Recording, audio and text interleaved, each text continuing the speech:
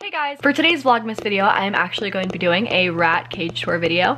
So I've been wanting to make one of these for a really long time, but unfortunately back at my parents' house, my rats were in a place where there wasn't an accessible plug to plug in my ring light, so the lighting was always really terrible. So now that I am at my own house, I can finally do a rat cage tour video for you guys. So this month is December. I decided to make a Christmas themed rat cage for my boys, so that's what you're going to be seeing today. But before anything, today's video is sponsored by Carefresh, so thank you so much to Carefresh for sponsoring this video. The bedding I used today is the limited edition holiday Carefresh, which is red and green. You guys can also check out the link in the description to join Club Carefresh. Members of Club Carefresh receive exclusive coupons and offers, plus you get up-to-date information on Carefresh products, events, and more. So if you want to join Club Carefresh, make sure you click the link in the description and go check it out. And without further ado, let's get right into my rat cage tour.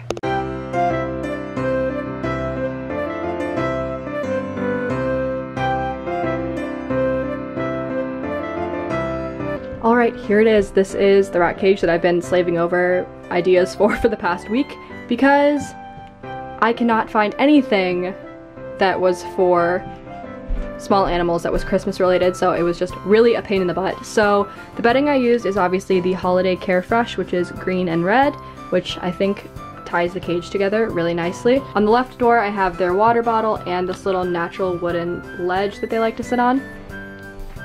And then when we go into the cage, I have this little treat thing that I got, and I'm not really sure if they'll figure out how to use it, but basically you like tip, well, it just worked, but you like tip it over and treats fall through and come down in here, and then if you keep tipping it, they'll like either fall out or they can just like get the treats right out of there. So that's new, so I don't know if they will learn to use it or not. And then we have this holiday rope, which I drove everywhere to find. It's just a bunch of dog ropes, like kind of zip tied together, and it makes kind of a ledge walkway type thing. And then we have this red storage container that I got from the dollar store, and I keep this in their cage normally because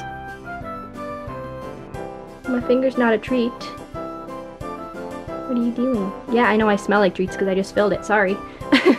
And so I keep this in their cage normally because they love to lay under it. They love to sleep down in the little sheltered areas on the ground. And then I have this bird ladder that I painted to look like candy cane, obviously. And then I have this hanging basket, which I keep in there pretty much all the time. I can't use fleece with them because they chew it like crazy. So I'm left to my own devices to kind of find whatever else I can work with for hammocks.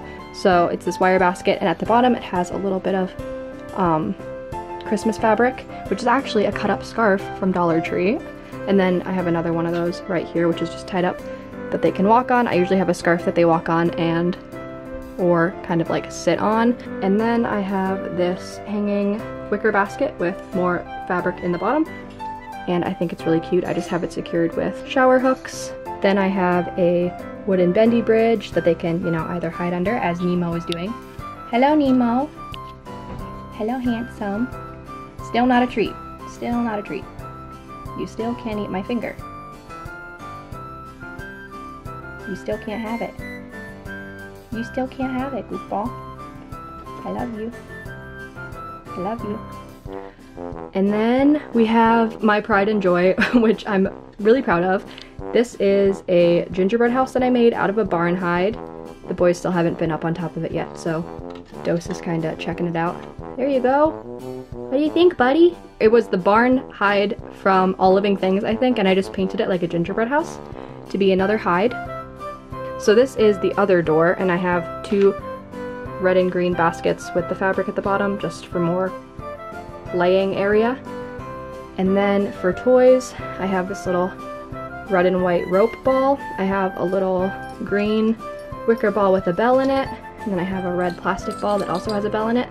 And I have this little wood chew that came off of a kebab thing. I tried to coordinate everything and only use Christmas and natural stuff in here. I think it's a tomato or an apple, I don't really know, but it's something. And then I have just a bunch of wood chews. There you go. That they like to obviously chew on.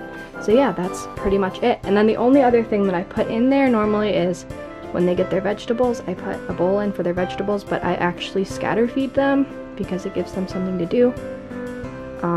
If they start figuring out how to use that, I might start putting some of their food in there.